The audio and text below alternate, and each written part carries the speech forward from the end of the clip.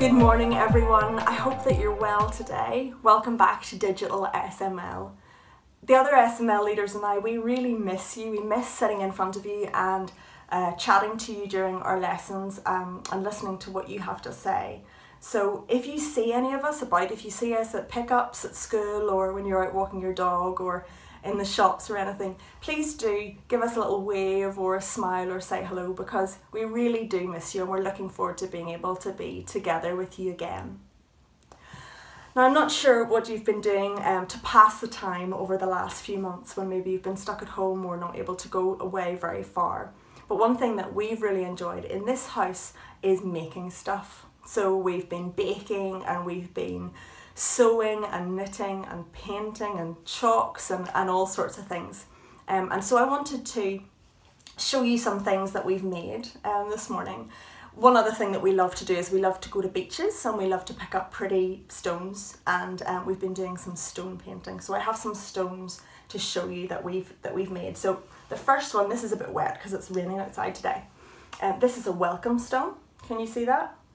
So this goes at our front door to say welcome to people who come to our front door. This is one that I made. This is wet too. This is one that I made to put in the garden. It says be kind, and that's a little reminder to us to be kind to each other when we're playing. This is one that I made and it says pray, and it reminds me when I look at it that I can pray anytime. This is one that Bethany made. I'm sure she won't mind me showing you. I like this one. So that side says fish, and that one says selfish, because it says me, me, me. I like that one. And this is one that I made as well. And I don't know if you can read that, but that says God is bigger. Now, I sometimes have worries. Sometimes my worries seem really small, and sometimes they seem really big. And God has been teaching me over the last months that He is bigger. That He is bigger than my worries. And so I wrote this on the stone to remind me that God is bigger. I'm going to lead us in prayer now. And because I can't ask you what you're thankful for, and I can't ask you, what you're worried about at the minute, I'm just going to leave little gaps in the prayer. And I'd love you to, and the grown-ups as well, I'd love you to just fill in the gaps in your mind, things that you're personally thankful for, and things that you, maybe little worries or big worries that you want to bring to God, because God is bigger. So hands together and let's pray. Heavenly Father, I thank you so much for your love for us. I thank you that you have been with us through these last months, and while things have been different.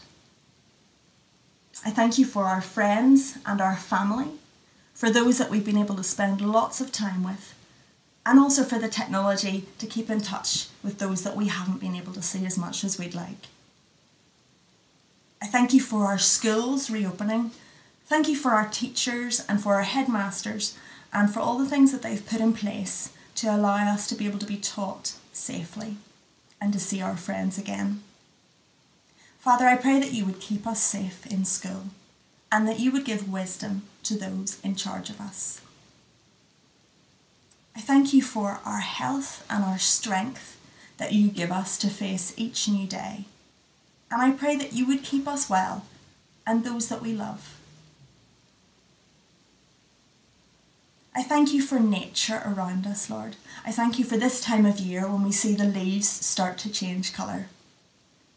I thank you for the sunshine and for the rain, for the mountains and for the ocean.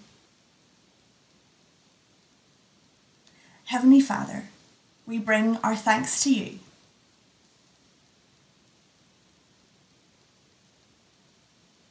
Father God, we also bring our worries to you. We thank you that you are bigger than anything that can concern us. And we thank you that nothing is too small for us to bring to you in prayer. Heavenly Father, in these moments now, we bring to you the things that concern us personally.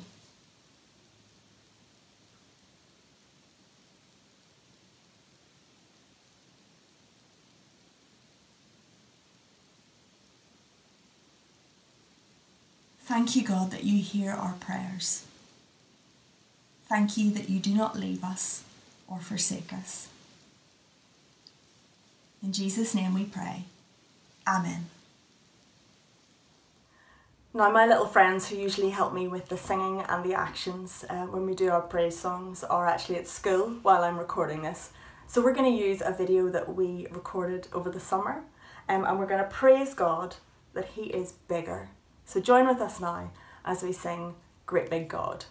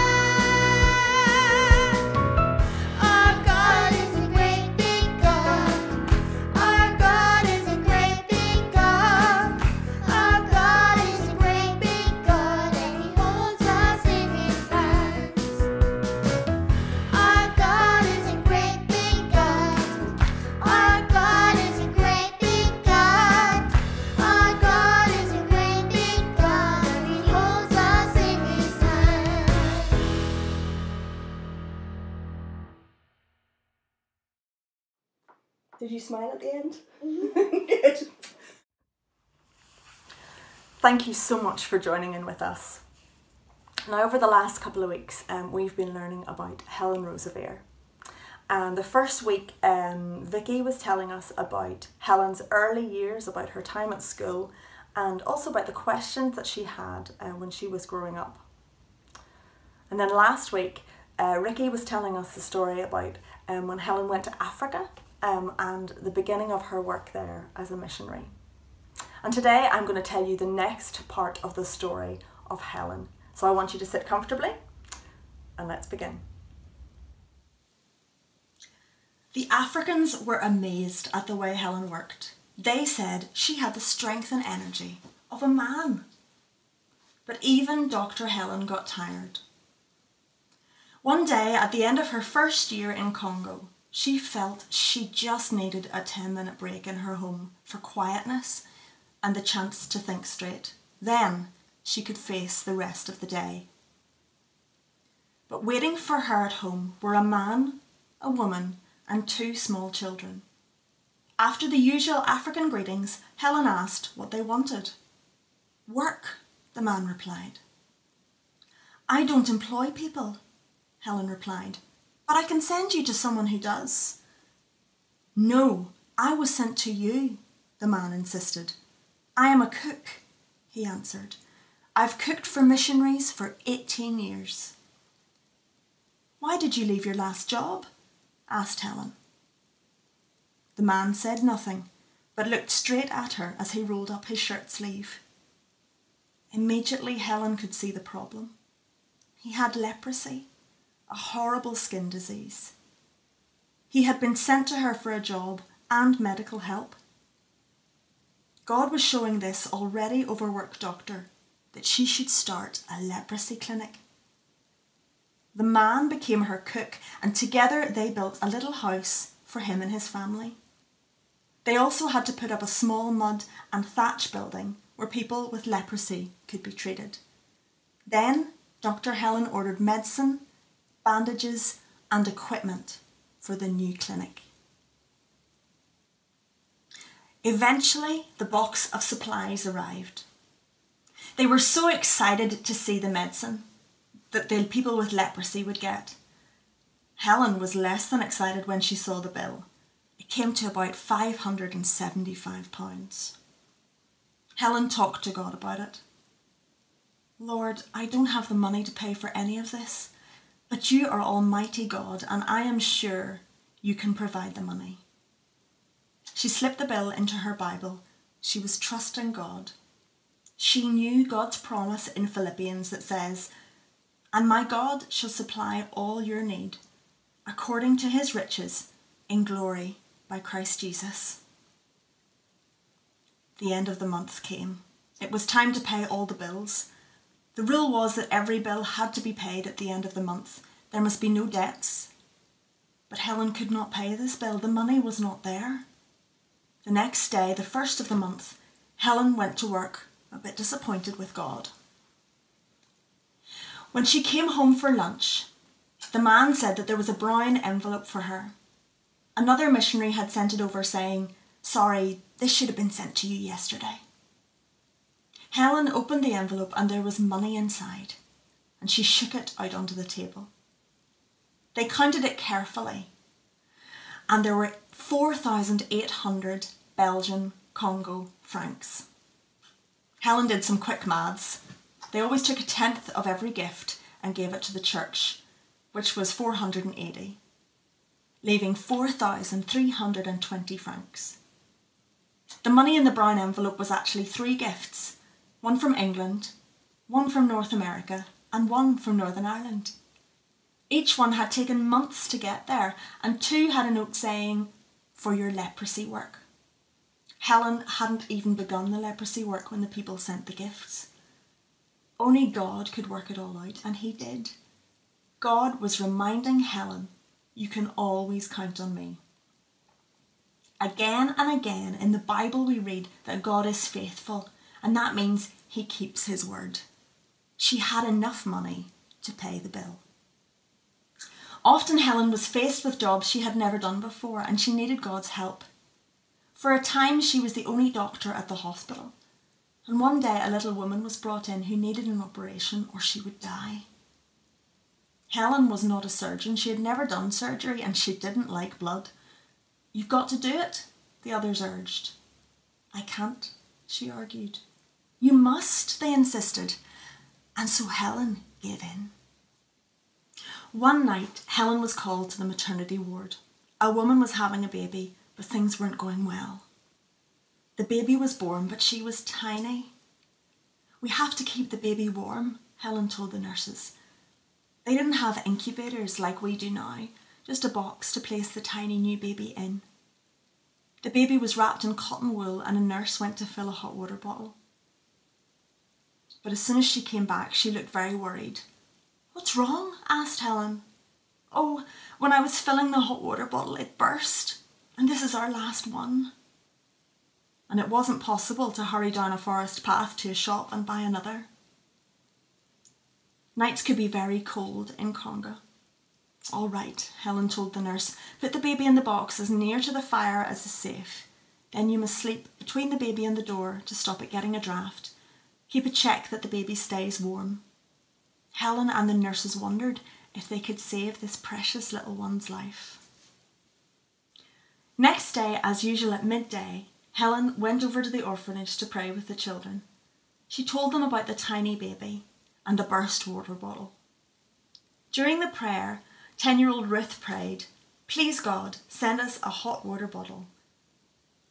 Please send it this afternoon, and while you're at it, God, please send a doll for the little girl so she'll know that you really love her." Helen gasped at the boldness of the prayer. Halfway through the afternoon, as Helen was teaching her nurses, she got a message that there was a truck at her home. By the time she got there, the truck had gone, but the driver had left a big parcel outside. It was wrapped in brown paper and tied up with string and had British postage stamps. This was her first parcel from England in almost 4 years. She felt a tingle of excitement and just knew that she could not open this parcel alone. She had to get the children from the orphanage to help. Together they untied the string, carefully took off the paper and opened it. The children had never before opened a parcel like this, and their eyes shone as they took out little knitted jumpers, bandages and soap. Helen put her hand in once more and touched. Could it really be? She grasped it and pulled out a brand new hot water bottle. Her heart nearly burst. When she lifted it out, the children cheered. Ruth, who was in the front row, jumped to her feet. "If God sent the hot water bottle, he'll have sent the doll too," she yelled. She dived into the box and yanked out more things until she found what she was sure would be there, the doll. The children cheered wildly. Helen wanted to cheer, but she couldn't because she was crying for joy, because of the goodness of God and the faith of this 10-year-old girl. Ruth looked up at Helen. "May I go with you to give the doll to the little girl so she'll know that Jesus really loves her?" What a wonderful, powerful and loving God. He wants us to trust him. Ruth was just 10 years old, but she believed God. So it doesn't matter how young you are. God wants you to trust him for the things that you need, for help when problems come or when you are afraid. God had made sure that the parcel was mailed months earlier. He made sure that it was delivered on exactly the right day. And he put it into the heart of someone in England to send a hot water bottle to one of the hottest countries. And he made sure a child in England put a doll into the box. Thank you so much for listening to the story, and we're going to hear more about Helen next week. Now we're going to go over to Caroline, who's going to teach us a memory verse for today. Bye. Hi everyone, hope you all had a lovely week at school. I'm Caroline and I'll be taking the memory verse this week for SML. So the memory verse this week is from Isaiah, which is a book in the Old Testament and was written a very, very long time ago. And the verse says, "Fear not, for I am with you. Be not dismayed, for I am your God. I will strengthen you." Isaiah chapter 41, verse 10. So this verse is a very important verse as it shows us that God will protect us. This verse shows us that no matter where we are or what we are doing, God is right behind us. So the first part of the verse says, "Fear not, for I am with you." So it's basically asking, do you have anything that you are scared of? And do you have anything you're scared of? Maybe it's loud noises, or scary teachers, or maybe you're just a little bit frightened of the dark.